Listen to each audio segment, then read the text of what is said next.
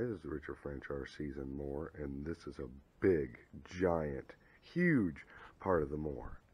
Anyway, we got some deliveries today. I don't know if you can see that or not, but that's a race hood sitting there. On what? What is it, America? And all our other fans in Europe and Australia, what is it? And everywhere else. And you recognize this beautiful, fine automobile? Oh, you might be able to make that out. Yeah, dude, this is my baby. I've had her since I was 19 years old. And I've been waiting on parts the whole time during the crappy COVID. You see all them worn bushings there. You guys are going to be helping me with the transformation. This is why I said and more. Got to change them bushings in there in the K-member to something a lot better. Resurface the brakes because they've been sitting. But yeah, already did the brake lines and a few things.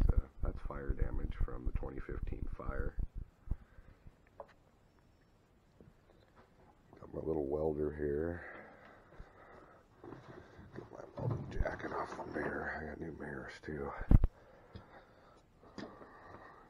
Don't mind the mess. I've been kind of busy doing the whole RC thing.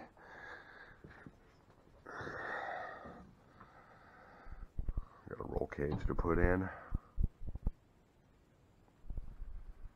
Got the brake pedals hung and gas pedal and the steering column all rebuilt. I put that in. Rhino line the firewall. I'm doing a heater block off. There's going to be no more heater system in this car. You're wondering why? Well, it's weight reduction.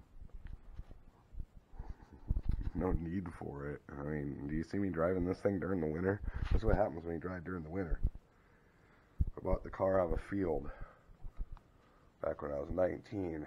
I got it for $400 and this whole fucking side was caved in. And I've slowly been reworking it. The fire popped a couple of the dents out, did me some favors. This one right here is a lot smaller. I did some work on the top. It originally had a white hat vinyl top. This was a white hat edition. 318, 2-barrel, single exhaust. Sat in the field 16 and a half years and I drove her home. That was the number one rules. I had to drive her home, according to my parents. But yeah, this is the sound system I'm putting in. It's out of my town car I got rid of. Need to get some tail lights. Got a bunch of parts sitting over there we'll be unveiling later in later videos. Should be getting body work, a new paint job, and got the dash all powder coated, and it's been back probably like a year. I've just been too busy, you know, everything else going on. 'Tis life, man.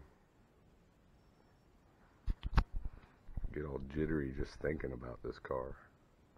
Got a motor in my living room for it that we'll be installing hopefully later this damn spring.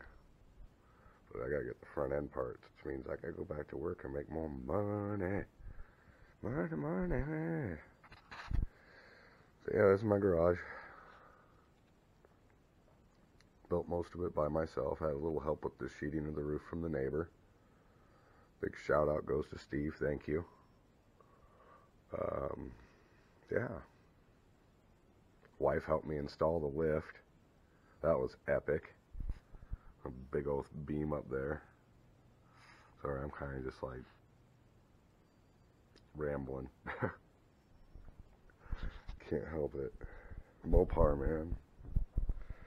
I miss my Mopar. Finally, I got the rest of the parts I've been waiting for, so all I gotta say is stay tuned, America. This is gonna be freaking awesome.